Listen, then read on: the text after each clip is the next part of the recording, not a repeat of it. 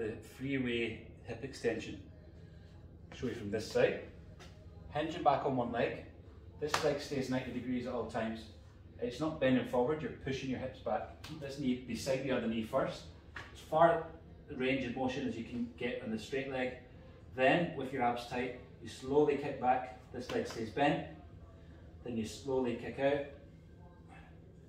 And then you come back up to starting point while keeping that at the knee.